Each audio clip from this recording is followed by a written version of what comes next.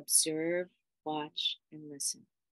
Often we jump very fast into parenting. I'm a parent myself because there's things that are happening that we're overwhelmed in filtering. Take a step back. Daniel Siegel, well-known parenting expert, says the same thing. He says, literally, take a step back. Observe, watch, and listen. What do you see? What do you hear? What are you feeling in your own body? And express it out. I'm sensing there's a lot of tension right now.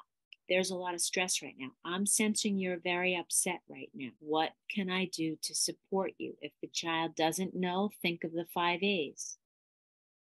Maybe just sit with them. Let's sit down, or let's take a walk, or let's have a drink of water, or let's take a time out for a moment and slow down.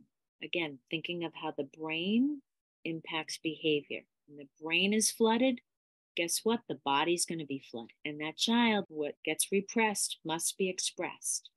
And children are attempting to repress because most kids want to do good. Skill number 4, shame fuels inner self-rejection. Now, children who experience trauma or separation from their families believe it was their fault. Children are egocentric. A lot of kids feel like if my birth mother gave me away, there must be something wrong with me. How could any mother give away her baby? This is child language. And I often tell kids, your birth mother didn't give you away. It's not politically positive adoption language. It's there was a plan made for adoption, or there were circumstances in your mother's life at that time that she could not parent any baby born on your birthday due to, if it's mental illness. I wish someone told me that my mother had mental illness. No one told me anything. You know what I told myself? She didn't love me. She didn't want me. And I have a birthmark on my leg.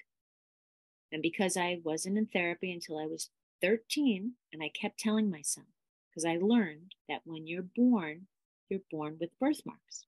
So I told myself, and it's a big birthmark, this is why she didn't want me. This is what was wrong with me. Now think about that. I held this inside for years. This was my story.